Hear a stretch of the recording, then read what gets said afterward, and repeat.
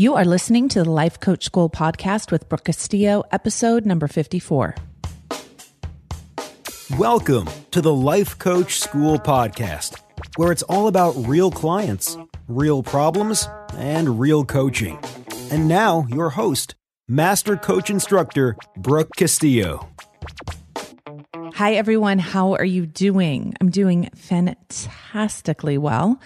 I'm thrilled that you guys are here and back for another podcast. Hi, Stacy. Hi, Nicole. Thinking of you. So those are two of my students from the in-person, and they were wondering if I was going to mention them on a podcast. So there it is. My super fans. I'm mentioning them. I'm in love with those girls.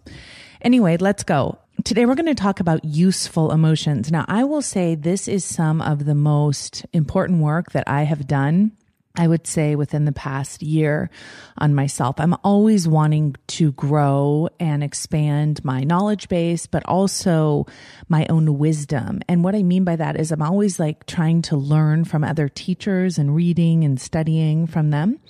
But I'm also really determined to access my own wisdom. And one of the things that I've noticed is that the less I have thoughts that don't serve me, the more I can access thoughts that come from a place that I don't really know where it comes from. There are often times when I'm coaching someone and I say something to them and I don't know where it came from. And they're like, oh my gosh, that was the most helpful thing you just said. And it trips me out because sometimes I don't know where that thought came from.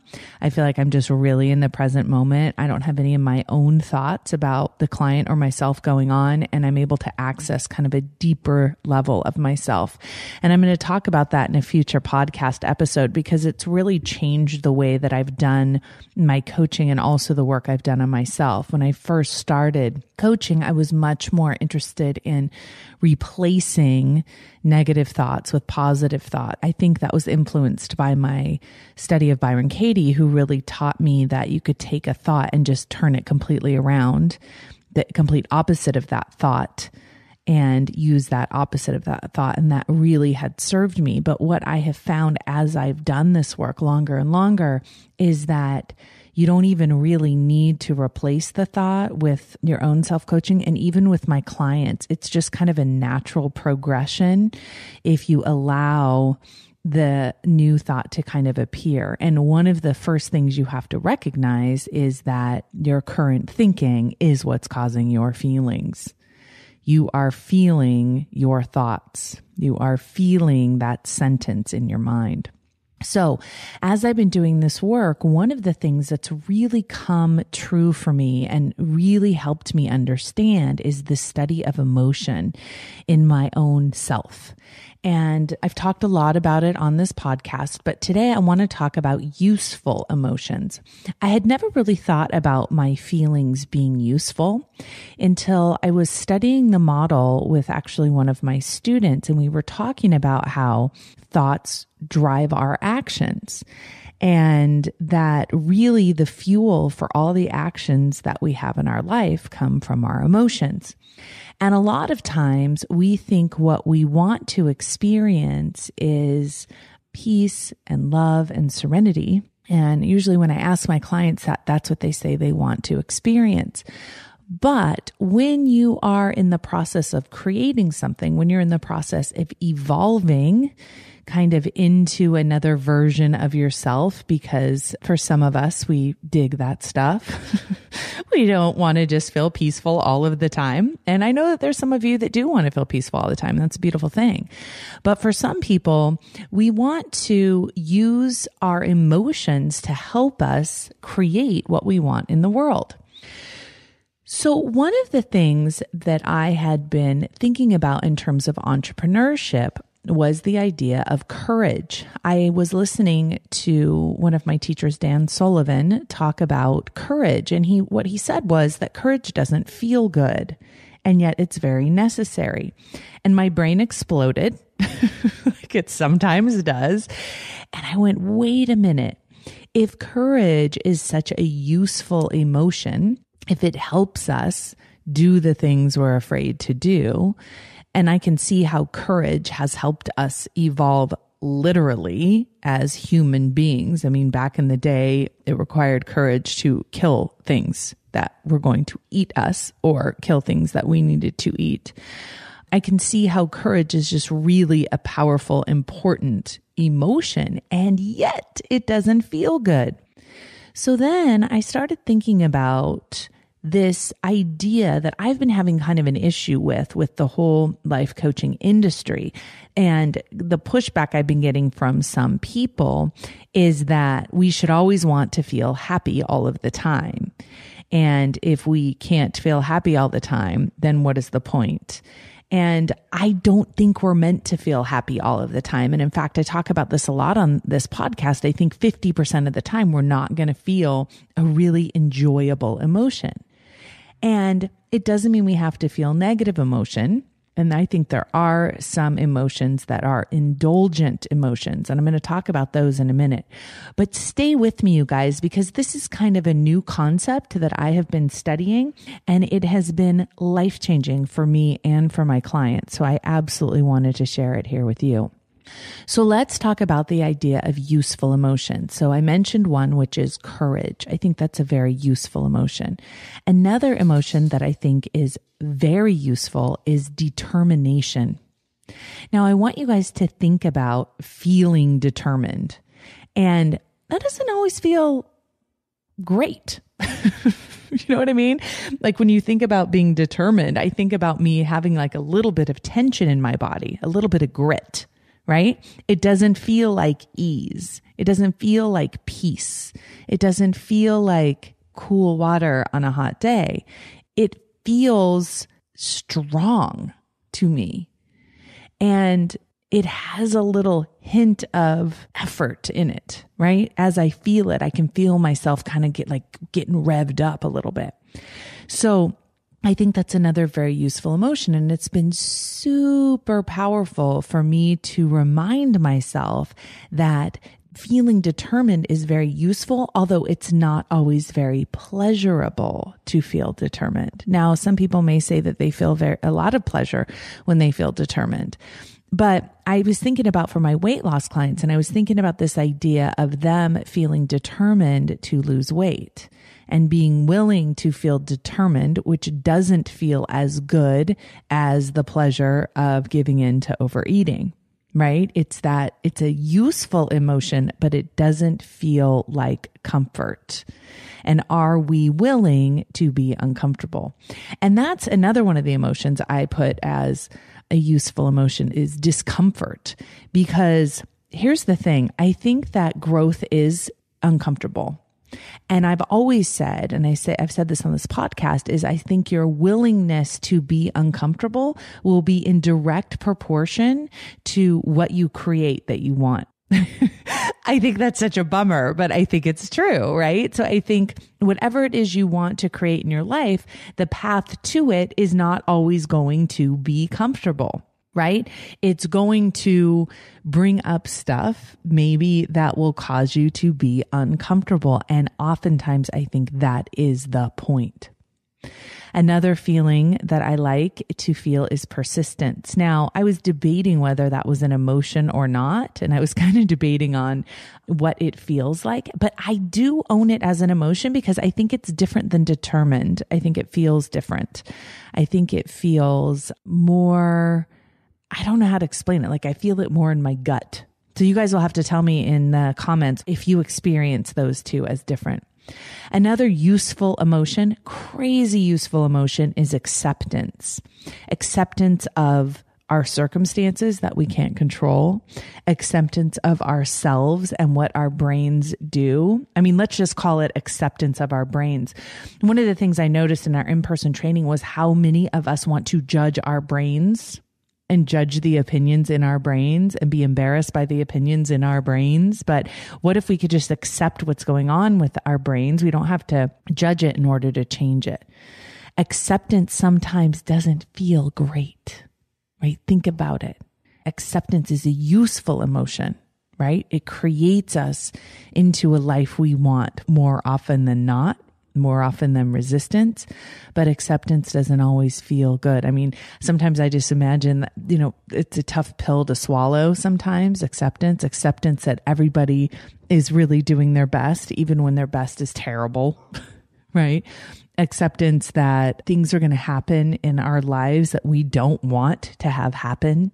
Acceptance that other people are going to behave exactly the way they want to behave with or without our input. And the more we're willing to accept it, the better our lives are going to be because we're going to have less resistance. So if you think about that, resistance and hate and frustration, that all comes from a lack of acceptance. So even though acceptance doesn't feel awesome all the time, it's definitely something I would choose over resistance or hate. The other one and I had already mentioned this one, was discomfort and that willingness to be emotionally uncomfortable and even physically uncomfortable as we are heading towards our dreams in our lives. So I want you guys to think about what emotions are the most useful to you when it comes to the goals you want in your life. So if you think about that model, think about the result you want in your life, and then think about what would be the best emotion to fuel that result. Sometimes compassion may be the appropriate emotion, and sometimes it may be determination. Sometimes it may be acceptance. You can think about what is the result, what is the action you're going to have to take to get that result, and what feeling do you want to fuel that action? Where do you want to be coming from when you're taking that action? Really cool, useful thing to think about. Okay, now let's talk about useful emotions that feel good. Okay, I talked about some useful emotions that don't necessarily feel good, but let's talk about some that do feel good. I came up with a short list and I would love to hear what you guys have to add to this list. Confidence. Oh yeah. I think that's the best one, right? Confidence feels so good. And I'm not talking about false pretending to be confident. I'm talking about feeling confident. It's when you have studied so hard for a test, there can't be anything on that test that you don't know the answer to. It's when you are going to help someone and you have the tools to be able to help them without a doubt, right? It's when you have prepared, when you have practiced, and you know that you have the ability to get it done. That's confidence. I love the feeling of confidence. I try and do a lot of my work, my coaching work, to really fill my mind with ideas of confidence, right? And I do notice, as I was mentioning before, that when I clean up my thinking, I realize that my natural state is typically one of confidence, when I can get all of the other noise out of my mind, and when there's no other thoughts that bring me out of kind of alignment with myself, I feel very confident. I see that as a very useful emotion, because from confidence, we will take the risks, right? We will do the things that are needed for us to show up in our lives. Another great, I think, useful emotion is eagerness. When you feel eager. I saw that on a list of emotions and it got me so excited. I'm like, oh, I love that feeling of being eager, because it feels like I'm young and energetic and I can't wait. And it's not really about how perfectly I'm going to do something. I just can't wait to do it. I love that emotion. I love the emotion of excited. I think a lot of us can relate to that, being excited about something, thinking thoughts that create that level of excitement, and how fun it is to take action from that fuel of excitement. The action just seems to come so much more easily. I like the emotion of motivated. I like feeling really motivated to do something. I think that's one of those feelings that's a little bit in between feeling good and not feeling as good. Motivated can sometimes come from a place where it's got a little bit of an edge to it. And I think that's okay. I think it's very useful, but it doesn't always feel pleasurable. The last one I had for useful emotions that feel good is curious. That's one thing I think I'm telling, and fascinated. I'm always telling my students when it comes to their clients and when it comes to themselves, those emotions of being curious and fascinated will serve them so much more than any other emotion, because it puts you in a place of being open to understanding instead of trying to shut everything down and trying to guess and being opinionated and judgmental. Being curious and fascinated by everything that we do. If we can be curious by what's going on in someone's brain, then we can be the best kind of coach, because all we're interested in is understanding what's going on in there. We're not trying to judge the person by the contents of their mind. Now, I think it's important to think about useful emotions. And one of the things that I do at the school and one of the things that I teach is that you should understand what your top 3 emotions are on a regular basis by observing them, and then remind yourself that those emotions are choices. And when you look at the emotions that you're having in your life, if you are directing them consciously, are those the emotions that are going to give you that result you want? Now, for example, if one of the results you want is a peaceful, happy home, and the emotions that you're feeling are peaceful and happy, that's probably a pretty good bet that you're on the right track. If you're wanting to overcome a huge obstacle in your life and you're feeling at ease and joyous, you may not have the right fuel to overcome that obstacle. Now, I can already hear people pushing back and saying, well, can't you overcome an obstacle with joy? And my answer is absolutely yes, but we most often don't, right? Most often we don't overcome obstacles with joy. And in fact, we don't even attempt to overcome an obstacle because we want joy instead. And overcoming the obstacle usually can take away that joy. It does not have to. But I think sometimes we need to use different emotions to accomplish different things. And, one of the imagery that I like to create for my students is if I had a platter, if I was walking around a really fancy party and I had a platter of emotions and I was asking you if you would like one, which one would you pick? And I love that we have the opportunity to pick consciously and to decide consciously what we want to feel, and that we can create our emotions with our minds. And in fact, we do create all of our emotions with our minds, whether we do it intentionally or not. And one of the things that I'm suggesting is that the more intentional we can be with the emotions we create, the closer our life will be to what we are guiding ourselves to create.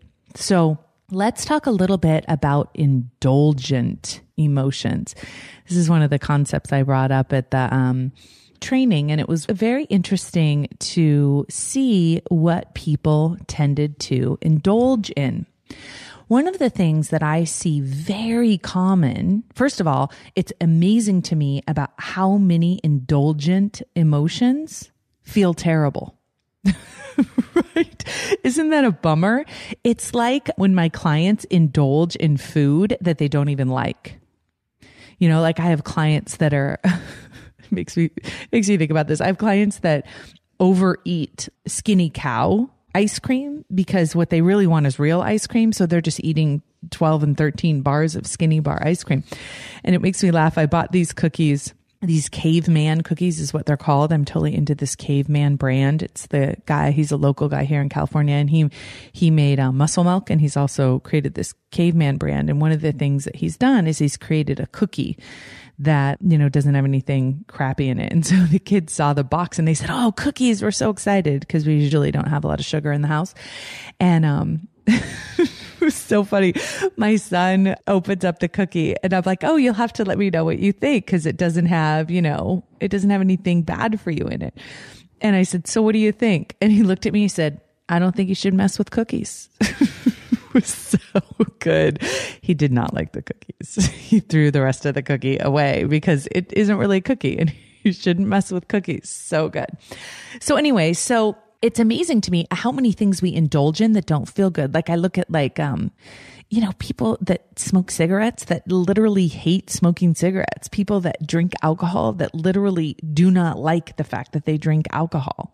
They don't even like the taste of it, right? So people indulging in negative emotion, even though they don't like the feeling of that emotion. That's what a habit is, right? That's what doing something that you don't want to do over and over and over again. That's a bad habit. So one of the indulgent emotions that many of us indulge in consistently is comfort.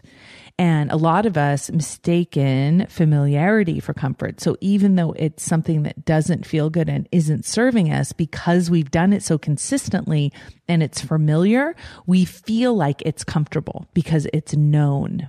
Okay. A lot of us indulge in comfort in a very inordinate amount, right? Where, what do we want? Comfort. What do we want? Comfort. What do we want in every moment? We want pleasure and we want comfort at the expense of what we truly want to create in our lives. Another indulgent emotion is self-righteousness. We want to be right. We'd rather be right than feel good. It's like that being indignant about something because you want to be right. It's an indulgent emotion that ultimately doesn't serve most of us in our lives. Another one is worry. I tell this story often about how 2 years ago at my mastermind group, I told everyone that I was going to go on a worry-free diet. I decided I was going to cut worry out of my life, like people cut gluten out of their diets. And anytime I started to feel worry, I would block myself from feeling it. It was not an option. I could not see an upside to feeling that emotion. The thoughts that created it were always thoughts about something I couldn't control in this moment. And so I really genuinely just didn't see any purpose for it. So I stopped literally experiencing that emotion. I did not allow myself to go there. And that was a trip. I've never thought that I could just eliminate an emotion I didn't want to feel. But certainly I was able to do it. And it completely changed my life. I will tell you that, because as soon as I would feel myself going down that path of that thought pattern, feeling pattern, action pattern, I completely just redirected myself like I was a toddler and redirected my mind to something that would create something besides worry. So I think worry is one of those. I love the way Eckhart Tolle says worry pretends to be necessary. It's so true. And I realize that it's not necessary. It's not needed. It's not useful at all. So I have completely eliminated it. Whenever my mind tends to want to worry, and this especially happens to me with my children, it really wants to worry a lot. I redirect it. It's incredibly powerful. Some other indulgent emotions are doubtful, doubting ourselves, doubting other people. I haven't found an upside to being doubtful, right? I've found an upside to figuring things out. I found an upside to researching more, but being doubtful of my own self especially has not served me. Now, confusion. I would say confusion when it comes to my entrepreneurs that I work with is probably the number one indulgent emotion.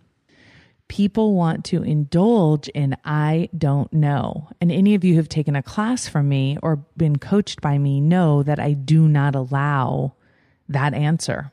It's just like worry. It's not allowed in my life. I don't allow I don't know in my life. Period. So I can say I'm learning something. I can say I'm figuring something out. I can say I'm researching something. I can say I don't understand something yet.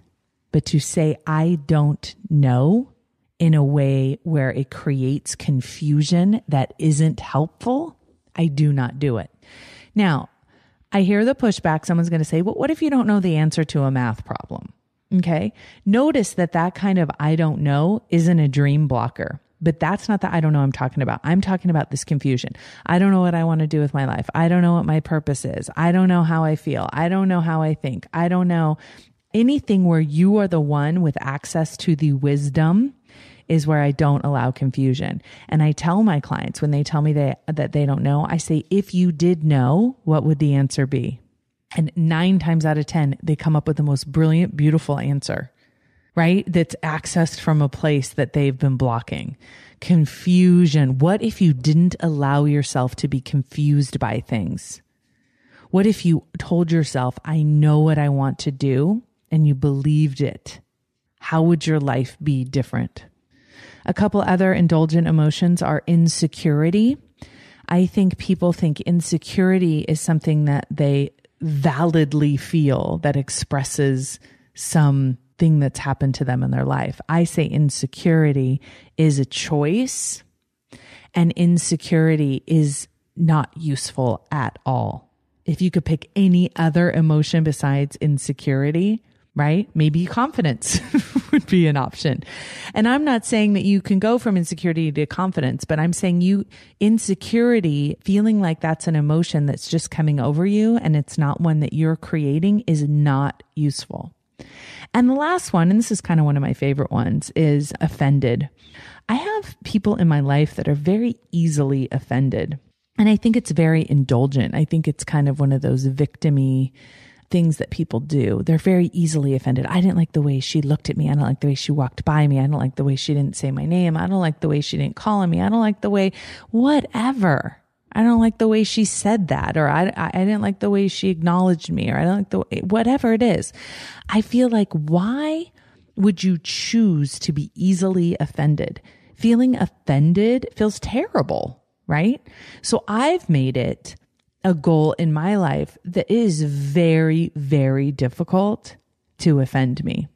A lot of times, because I have a very sarcastic personality, in case you haven't noticed, a lot of times I'm very sarcastic with people, and then they're very sarcastic back. And then they're like, oh, I hope that was okay. I hope that wasn't over the top. I'm like, listen, you're going to have to get up a lot earlier in the morning to say something that's going to offend me. What I like to indulge in all of the time is laughter. And I think anything that's said can be interpreted as funny. And so why not? Why not just laugh as much as humanly possible? I think that's what I do. My friend Jody said to me the other day, she goes, because it's so funny. Whenever Jody and I go out, I'm not exaggerating. I would say 1 out of 3 times someone will come up to us and say, we just want to hang out with you guys. We just want to be with you. Can we come with you? And it's so funny. And I was trying to figure it out the other day. And I think it's just because I'm laughing the whole time. She's usually laughing the whole time. And I think people want to be around laughter. And so Jody was saying to me the other day, she goes, well, I just think that people want to be around you because you just laugh at everything they say. And people love that. And I go, but everything is really funny. Don't you think it's funny? I mean, how can you say that that isn't funny? That's what was so great about this last in-person training that we did. It was just like everyone in that group was so funny. Oh my God. We were laughing so hard. And people, I just think that whatever the combination of people was there, I mean, I was just cracking up most of the time. And so was everybody else. I mean, we just had such a fun time. And I really like to use humor when it comes to learning how to coach ourselves and looking at our own brains, because I think it lightens up the work so much and makes it so much easier.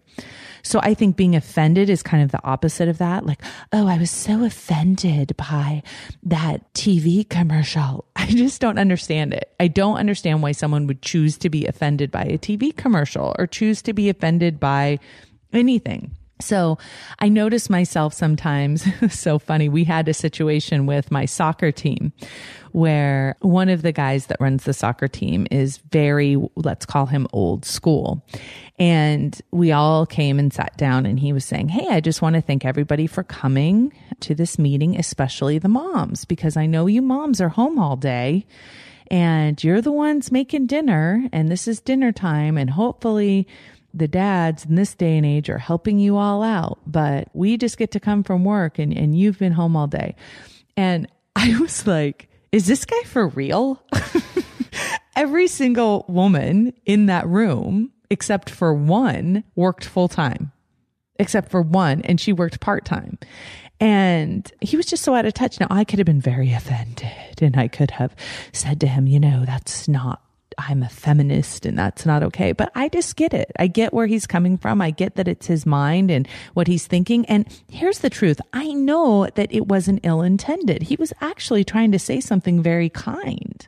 He was trying to be kind when he said that. So for me to get offended about something like that made no sense to me. And yet so many people are offended easily by something like that. So that's just my last kind of indulgent emotion. Now, what I want to know from you all is, what are your useful emotions? Which ones do you want to feel more of the time? And what are your indulgent emotions? What do you indulge in? Is it comfort? Is it offended? Is it worry? Is it self-righteousness? Is it anger?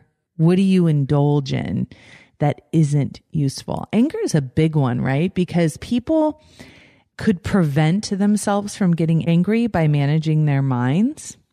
I used to get angry all of the time. I would lose my mind with my kids. I would get so mad at them. And I rarely lose my mind at all anymore because I'm always watching it. So it's kind of hard to lose it. It's when I feel myself kind of going there, it's just, I know it's not going to be useful. And I don't like the way I act when I'm angry because it doesn't serve anyone. And, it's really funny because my husband and I work together. And so sometimes we'll be, this just happened today, actually. He was on the phone with one of our assistants and he put it on pause. And then he and I were getting mad at each other. And it was making me laugh. I was like, this is so not useful. And I, of course, told him I thought he was crazy and out of his mind and didn't take any responsibility for my own feelings, but blamed them all on him, which of course was my true emotional childhood coming out. But I really just saw, it was like laughing afterwards. I'm like, there's no point in getting angry. It served no purpose, right? So that's another one to kind of think about. How often do you allow yourself to indulge in it? In some way, does it make you feel falsely powerful? I think that's why a lot of us do it. So think about that. Think about the useful ones you want more of, and they can be the ones that feel good and the ones that don't feel so great. And which ones are you indulging in that you want to indulge in less? I'd love to have the conversation with you. Go to thelifecoachschool.com, and that is lifecoachschool.com/54. And webinar coming up.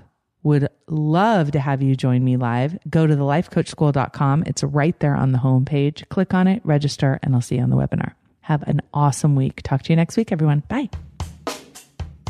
Thank you for listening to the Life Coach School podcast. It would be incredibly awesome if you would take a moment to write a quick review on iTunes. For any questions, comments, or coaching issues you would like to hear on the show, please visit us at www.thelifecoachschool.com.